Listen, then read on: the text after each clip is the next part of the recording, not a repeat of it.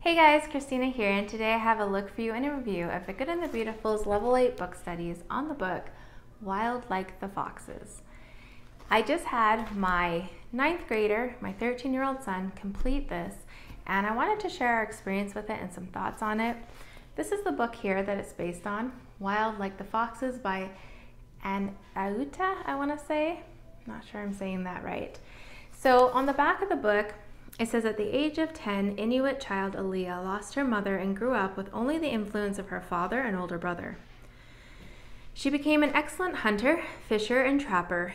Many worried she would never learn the finer points of being womanlike. However, this did not bother Aaliyah at all. Follow this exciting true story of an Inuit daughter surrounded by the love of her family, who experienced many adventures both in the wild and in society. So I'm going to turn the camera around and just give you a quick look at the book study itself, as well as at the answer key. Then I'll come back and share our thoughts on it. So I'm going to start out by showing you, first of all, the student book.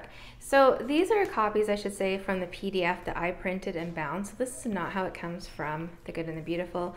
I have a feeling that their book is quite a bit smaller, like more this size, because the pages don't go all the way to the edge. So this is what it looks like. It is quite short. It says that it covers writing, spelling, grammar, usage and punctuation, geography, literature, and art.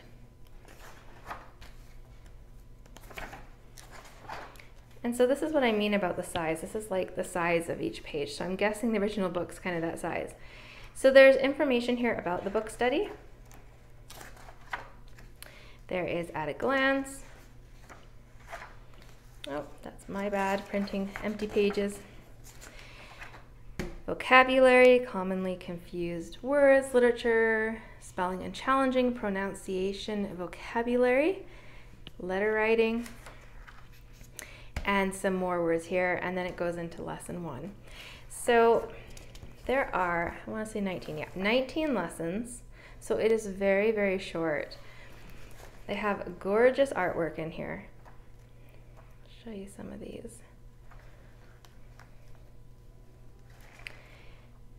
And because this is one of the art projects that they do, because it takes place in the Arctic, it focuses on the Arctic geography-wise, as well as Canada. So there's pictures here. And there is a handful of art projects, which I will show you in a minute. Some more here. This is Butchart Gardens in Victoria. This is where I grew up, actually. So for me, as a Canadian, it was nice to see a lot of familiar pictures in here and information. This is another art project. I put that page upside down. So yeah, and this is, I think this is Alberta. This is near where we live now, looks like. So just a quick look there at what that looks like. There's artwork here too. So that's that. And then there's an answer key, again, PDF I printed. So it basically goes through every single page and it just fills in where there are answers needed. So you can see here, it's basically the same as the student one, just with the answers in there. So quite short and sweet. This is the book itself. It is a level 8 on their reading scale. And this is what the inside looks like.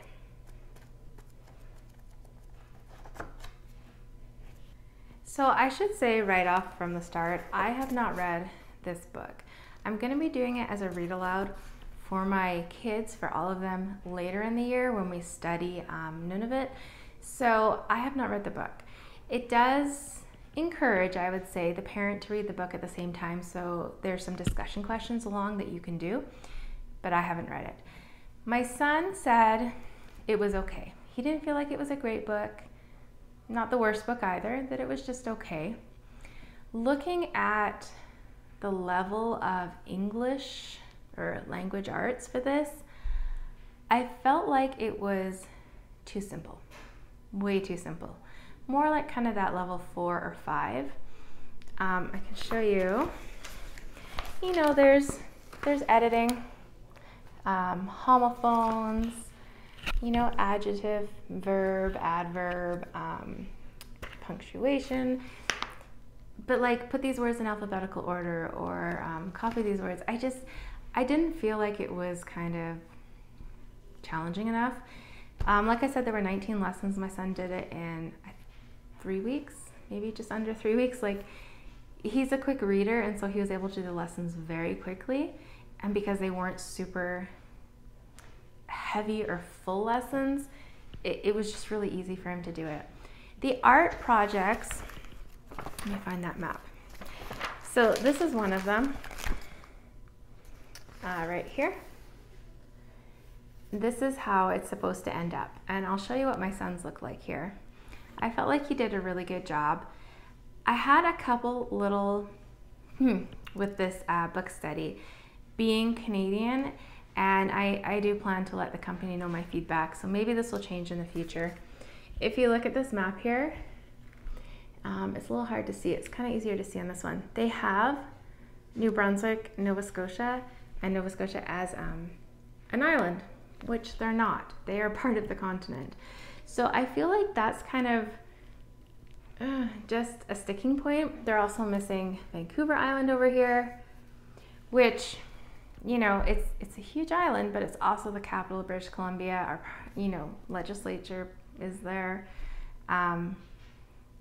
It's an important place. So I feel like that was kind of, My son also did not enjoy doing the Northern Lights one with watercolors. He really struggled with it. So he actually went ahead and made one with pastels, and it turned out beautiful. So I'm not so sure about the medium used in here, but you know, it is what it is.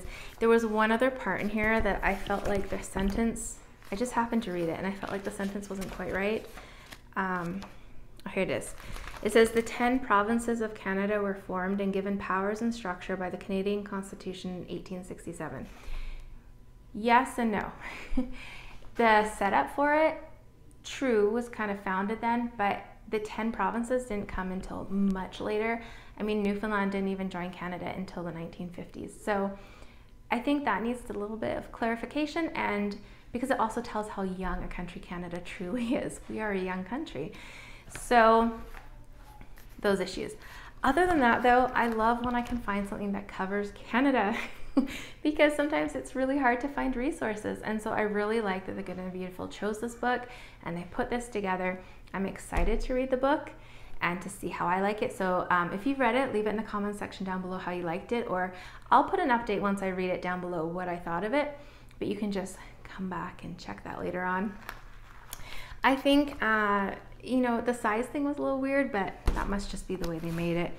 Otherwise, good literary value, good Christian morals, and a good kind of fill in the middle in between their level 7 and their high school, because they don't do a level 8 other than the book studies.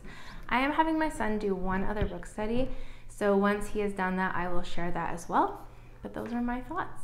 I hope that this video is informative, that it's useful to you. If you have any questions, you can leave them down in that comment section below, and I will always try and answer them for you. I hope this finds you having a great day. Take care.